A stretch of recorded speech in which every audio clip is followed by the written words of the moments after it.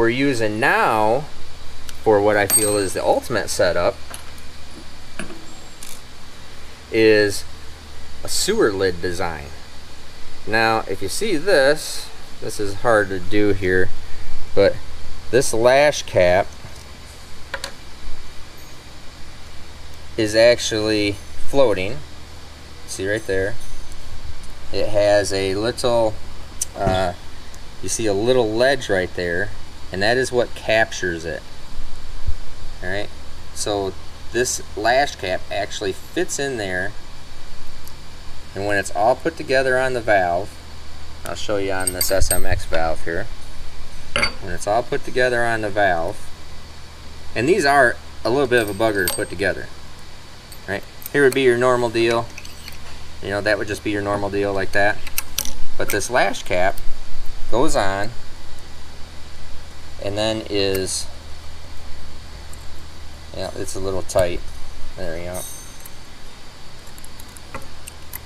The keepers come in, grab it, and keep it from going anywhere, so this lash cap can never come off. So when it's all together, you now have this nice tool steel. We use a tool steel, they'll make them in titanium, but we found that the tool steel ones I like better. This whole thing basically is one nice assembly. Alright, and so all these parts have to be machined exact tolerances, because you can't have this lash cap touching well, it has to be right in on the valve stem, but allowing the keeper to actually float, because if the keeper is allowed to move up or down, it's going to become unlodged, come all apart. So the keepers are on there super tight, they're in this radial groove, everything's cool, and then this lash cap actually sits in there and just kind of can float real lightly, but never come off, never have an issue. So you would want to do this on a non-hardened tip valve.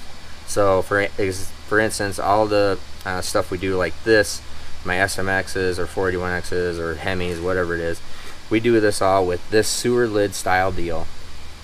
Gives us maximum protection for the valve tip, gives us maximum strength and durability. Okay, so that's how that all holds together, fits in, and works to make that right. Now, one last thing that I would tell you on all of this is I'm also real particular about always keeping manufacturer stuff with manufacturer stuff. So I don't mix and match. Springs isn't a big deal, but I use a retainer keeper lash cap combo from one manufacturer. So I get the retainers from whoever we get them from. Victory's, we use a lot of their stuff. Wouldn't matter if it's Manley or Victory or Pack. I use a Pack retainer keeper. Use a Victory retainer keeper, lash cap combo, Manley, whatever. I always use those in match sets. So I don't like to mix and match just in case there's just slight little discrepancies. And then again, when you're doing this sewer lid deal, the valve stem tip has to be perfect. So from radial groove to valve stem tip has to be 0.250. So a 1/4 inch is what they set these up at.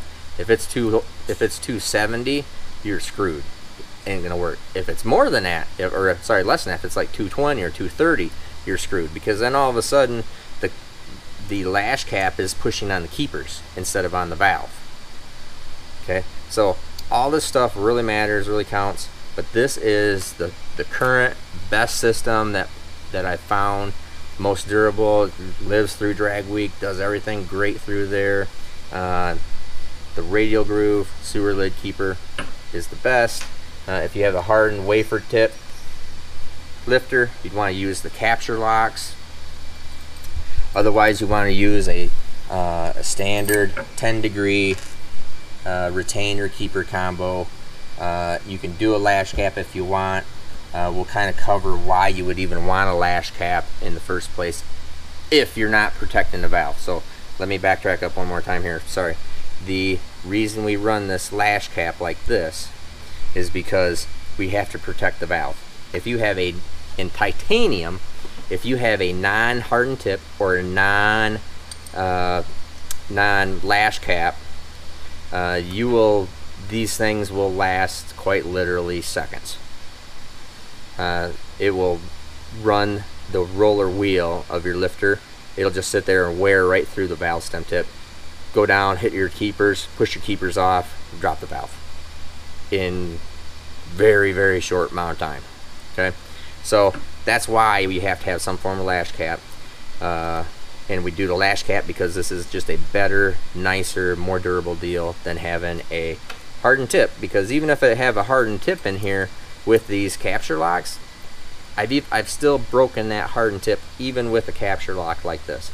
So my most preferable method for any application, it's a little expensive, but this is the best way of doing it, to do the sewer lid combo.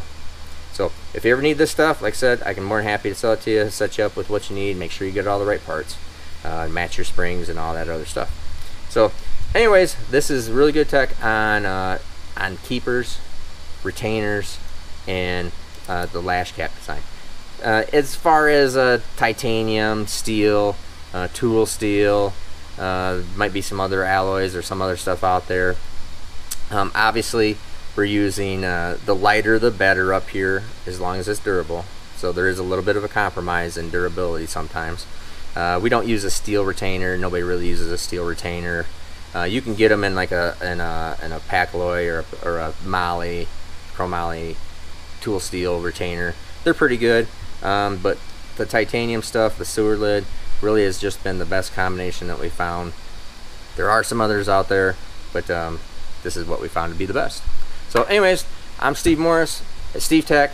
I hope you're enjoying these series. If you have any questions, or which is what you guys are free to do, if you have a question about something you're seeing here, you have access. Send me an email. I'm more than happy to answer those questions for you.